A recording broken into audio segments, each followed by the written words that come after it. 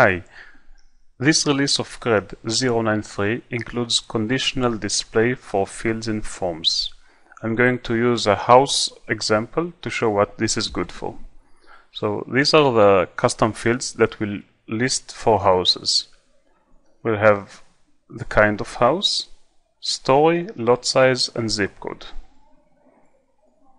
We have different kinds of houses here, which include apartment, house, farm, and lot. The interesting thing is that although the zip code will appear for all houses, the story will only appear for apartment, and the lot size will only appear in everything besides apartments. Let's see how we add it to the forms.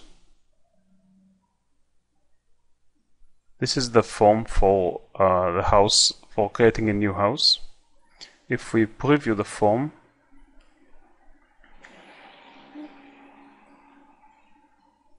we'll see that I can choose the house kind, house, farm, lot, but I'm seeing the story and the lot size for any house that I choose. This is not what we want to have. Let's see now how we add the conditional output for the story and the lot size.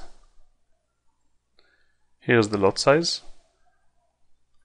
I'm selecting it, and now insert generic fields, conditional group. This is a lot, so I don't want the lot to appear for apartment, the lot size. House kind. If you remember, we selected apartment as type 1. So I'm choosing that lot size will not appear for house kind equals 1.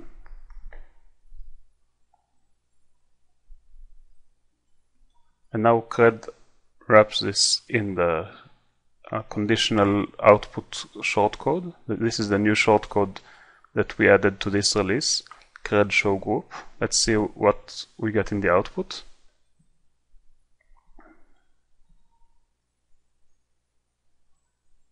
Okay, so unless it's an apartment, we get the lot size.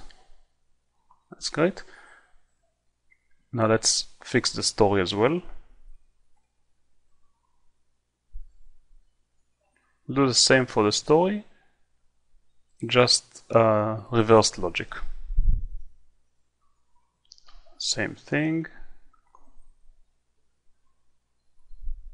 House kind, and in this now it's going to be equal 1. Meaning this, whatever we selected, will appear only when house kind is equal 1. Edit. And let's preview again.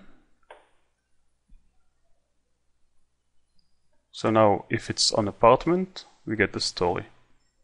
Anything except apartment, the story goes away and we get the lot size instead.